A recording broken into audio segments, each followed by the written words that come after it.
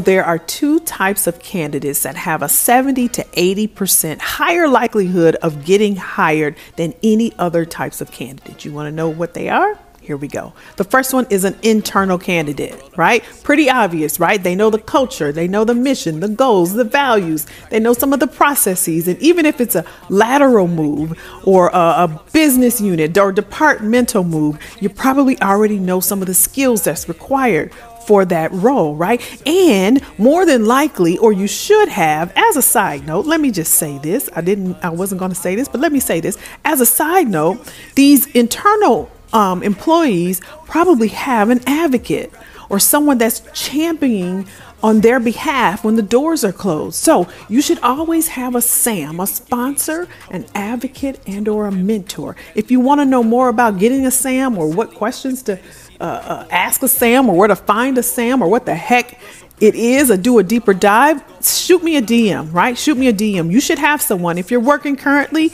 your mid to late career, someone should be advocating for you. I didn't mean to go here, but I'm here now. On your behalf, someone should be championing everything that you provided and everything you added to that company, everything you've contributed.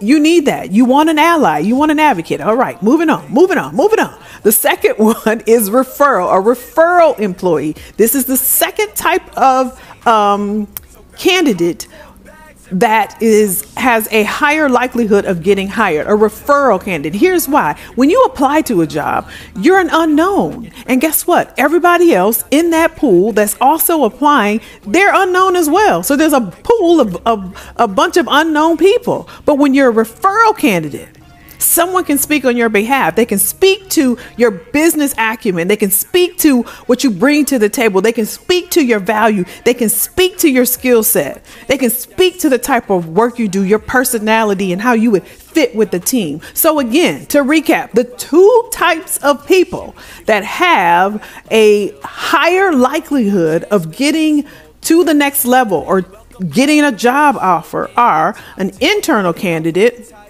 and a referral candidate. Wait until I pop off.